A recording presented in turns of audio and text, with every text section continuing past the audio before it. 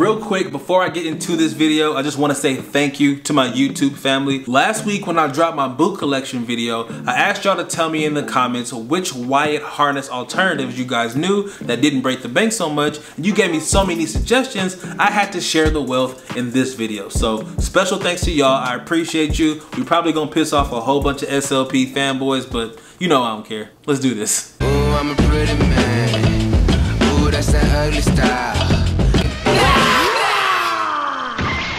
Now for those that don't know about SLP, aka Saint Laurent, they're a French luxury fashion house. They started way back in like 1961, and they had a resurgence between the years of 2012 and 2016 under the creative direction of Eddie Slimane. And from this new era, not only came this rock star cowboy vibe that we know them for today, but also a very popular boot called the Wyatt. And whether we're talking elastic, zip construction, a Jodhpur buckle, or my personal favorite, the harness version, there's no doubt that this is the most popular stacked heel Italian-made leather boot out. But does popular automatically mean the best? Of course not. And on top of that, everybody doesn't have $1,000 or more to spend on these boots. It's just not realistic for everybody. So in this video, I got 4 different boots for you that beat the SLP Wyatt in their own ways. And it basically just breaks down to overall silhouette, details, and of course, price point. And make sure to stick around to the end of the video, because these boots right here, top SLP in all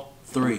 Now this first one is the most affordable option, and is the Zara chain boot for $99. It has a genuine suede upper with a little bit of a patina or distressing on the toe, a slightly lower heel for a guy that maybe doesn't want such a high heel. You have that overall sleek silhouette that's like narrow but not too narrow, and I feel like it's the best you're gonna find at this price point, and mostly because Zara started off as a footwear company. Don't forget that, y'all. They made clothes second, shoes first. So I feel like they have the best shoes when it comes to fast fashion. And my favorite detail on these is the gunmetal hardware, from the chain to the O-ring to the zipper. Now the trade-off, in order to keep the price point so low, they have to cut corners on material. So the entire sole is gonna be plastic, polyurethane. The lining on the inside is cotton, so it's definitely not gonna last you for life. But if your budget is only $100, I feel like it's a really good choice. Next up, we have the Kooples Western boot. It comes in black and brown, and originally it was $460, but now they're half off for $230. Now these are obviously a step up in quality from the previous boot. You have a much more of a slim shaft right there on the ankle. The upper is even made of like full on calf leather, and on top of that it has a leather lining and a leather sole as well. And it's also rocking a slightly lower heel for the guy that might prefer that. And the only drawback with these is that they're either made in China, Vietnam, or India. So you're not gonna get the same level of craftsmanship, but yet it's still a great boot to have at this price point. Now moving on up the price ladder, we got Story et Fall coming in at $320. This company's based in Stockholm, Sweden. They've been around since like 2014, and they meet the SLP criteria almost to a T. You have the very slim, narrow silhouette, and they even have that heel counter that comes a little bit higher than that back strap, almost just like SLP, but a couple things are off in my opinion. The heel looks like it's a little bit like a touch short, but it could be the picture, I'm not sure. But then also the shaft looks a bit wide. Like I really wonder how these would fit under a pair of slim or skinny jeans. If you actually own these boots, if you've ever tried these on,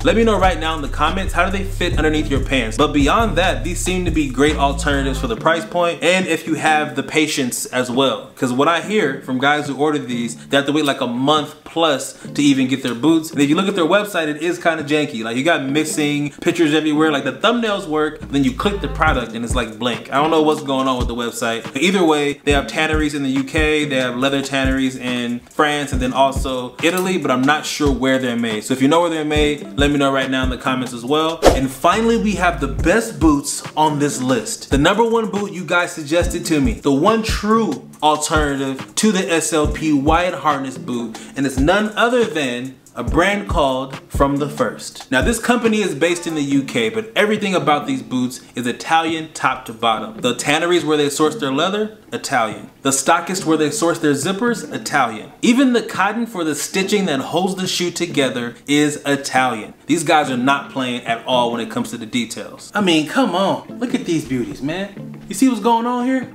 How gorgeous is this boot right now? Do you see what's happening? See that exposed zipper? What does that remind you of? Maybe a little SLP 2013 fall winter situation? Oh yeah, that's exactly what they got inspired by. And I know that for a fact because I did a little comment snooping under one of their posts of this boot. And they're actually huge fans of the Eddie era and SLP, and their goal is to really honor that by bringing a boot to the table that matches that without paying $1,000+ for a used pair. Yes, that is true. If you are not an SLP head, you wouldn't know that something coming from that era of SLP, from 2012 to 2016 when Eddie Sloan was still there, those are held up as grails and you're going to get charged more for them. And he goes to point out that those shoes are even cemented, aka glued on, and these bad boys are stitched. Do you see that? See that stitching detail on the bottom? These guys are not leaving any stone unturned, okay? They're all about the details, all about bringing the best quality shoe to the table, and in my opinion, as you can see right there, better. And it's mainly because all they do is make boots. Every other brand that I put in this video, including YSL, makes other things, but their sole focus at this company is making the perfect boot. And that's the kind of thing I can get behind, especially for half the price of the leading brand. So if you like these boots, I will link them down below in the description with all the rest of the brands in this video. And now that I'm done, I would love to hear your opinion on this whole subject. I'm sure I have SLP fans watching this right now. Some guys that had no idea this was even a thing, and then everybody else in between. So let me know right now in the comments. Let's have some healthy discussion. Okay, no hate here, all love. I just respect everyone's opinion. I respect everybody's budgets, most of all, and everybody ain't got bread to spend on that or value them enough to spend $1,000 on shoes ever. If this video was interesting information for you, make sure to give your guy a thumbs up. If you hated it, give the video a thumbs down. If you haven't subbed to this channel yet, you should make that happen. Thank you so much for your time, and I will see you on the next one. Peace.